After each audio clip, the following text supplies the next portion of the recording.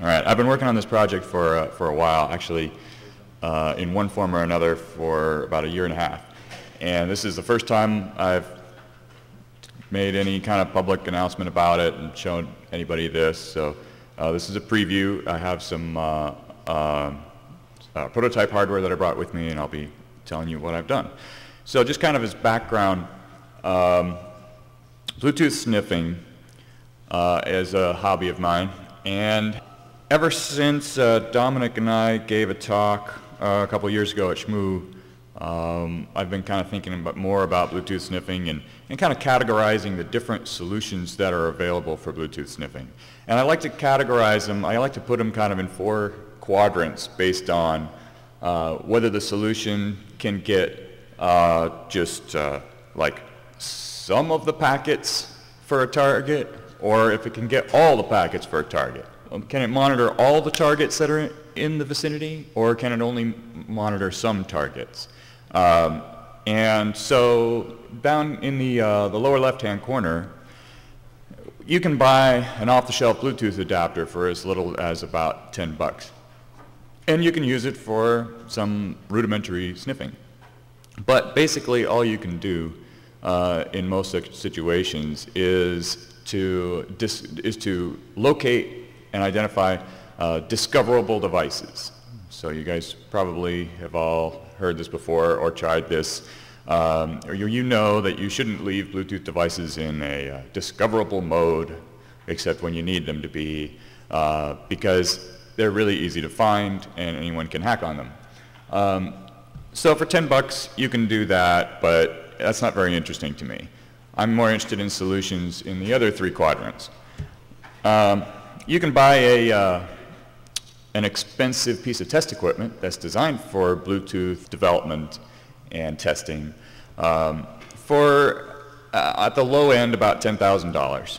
And there's the lowest end system of this type that I know of allows you to sniff all the packets for a particular target network.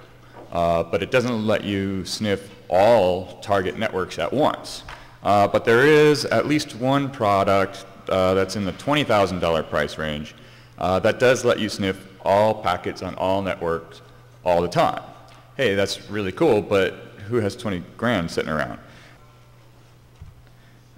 Dominic Spill came along. Dominic, you're in the back, aren't you? Wave your hand. Yay! Dominic is my hero. He wrote a paper a few years ago, what, three years ago-ish, 4, on Bluetooth sniffing, and he came up with an implementation for GNU Radio and the USRP. And as many of you know, I'm a big fan of GNU Radio and the USRP, and as I was getting into that technology more and I wanted to try some things, I ended up reading his paper, and I thought, wow, this is a really cool solution. What he did was he took a $1,000 piece of hardware and he configured it to sit on one Bluetooth channel. You know, Bluetooth is a frequency hopping system. It hops, every packet is on a new channel, selected out of 79 channels. So he just decided to sit on one channel and just continuously monitor and try to detect every Bluetooth packet that would appear on that one channel. And it turns out this is a really useful approach because it allows you to sniff all the targets in the vicinity or within range of your sniffing platform. But of course it only gets a small subset of the packets that any one target is transmitting. It gets about 1/79th of those packets. But that's enough to get a good survey of what Bluetooth traffic is in an area and figure out what Bluetooth devices are in an area. And then he and I subsequently did some work together that helped, he showed how to use this method to determine to learn some things about the network that might not be obvious, that aren't like more of the address of the target than is actually contained in the packet.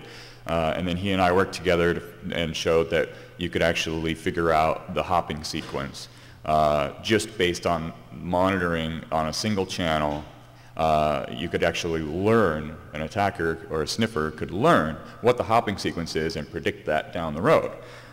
So we came up with a solution in about the $2,000 price range that used the USRP2 and we actually implemented, we did a proof of concept hopping in software, and we also implemented an all-channel Bluetooth monitor for the first time in this kind of a price range. So we were pretty excited about that. You know, we brought down the cost of all-channel Bluetooth monitoring by an order of magnitude. But you know, we had a lot of good comments after that talk, and one that I really took to heart that was a criticism was, hey, you guys said Bluetooth sniffing is hard at the beginning of your talk, and at the end of the talk, Bluetooth sniffing was still hard, right? And it would be really nice if we had some kind of a solution that was more affordable. So I've been thinking about this a lot over the last couple of years, and the lower left-hand quadrant I'm not all that excited about. The upper right-hand quadrant I am excited about. I think it's great to have tools in that space, but it's not likely that we're going to have anything in that particular space that would be a lot more affordable than $2,000. But what about these other two corners? It could be really handy to have a lower cost solution in the lower right corner, something that can just sit on a channel, sniff all the packets that come along, all discoverable networks, undiscoverable devices, everything, and just get a survey like Kismet style, right? That would be really handy to have, and we should be able to make a device for less than $1,000. And then also in the opposite corner, we should be able to make a device that can predict the hopping sequence of a target, and then follow along that hopping sequence and tune in hardware, and actually, you know, you're only sniffing one channel at a time, but you can hop along with the target network and sniff all the packets on a particular target. So those are kind of my two goals. And mostly I'm focusing on the lower right-hand corner, but I'm trying to develop hardware that can do both those things. And I'm trying to do it for under $100. That's my goal. And it turns out this is absolutely possible. So what I've built is a board that I'm calling Ubertooth, and it is just a little USB dongle. It's based on the CC2400, which is a ChipCon series chip from Texas Instruments, which happens to be the same series that's in the IM-Me, my favorite pink toy. And it has a couple of capabilities that are kind of unique among low-cost wireless transceiver chips. One is that it operates at 2.4 gigahertz and supports a modulation, a 1 megabit per second frequency shift keying, which is the exact same modulation that Bluetooth uses. Okay. Well, there are a handful of chips on the market that support that modulation that are not Bluetooth specific. And unfortunately, all the Bluetooth specific chips that I've looked at, I haven't been able to like get at the baseband layer. So I haven't been able to bend them to do the kinds of things that I want. So that's why I've turned to some completely different non-Bluetooth chipset. The CC2400 supports that modulation scheme, and it also has kind of a unique feature in that if you saw my talk yesterday, you know I showed like how the wireless transceiver chip in the IM-Me has a particular packet format, and it only knows how to talk to wireless. It only knows how to talk to other wireless devices using this particular packet format, and it's somewhat flexible, but the format is very similar for this chip and for most wireless transceiver chips, but that format is not compatible with Bluetooth, so, or at least not for passive Bluetooth monitoring. So there's a little feature on this chip where you can open up a second serial interface and have it like tune the chip to a particular frequency, activate its demodulator, and then just have it continuously stream bits out that secondary serial port.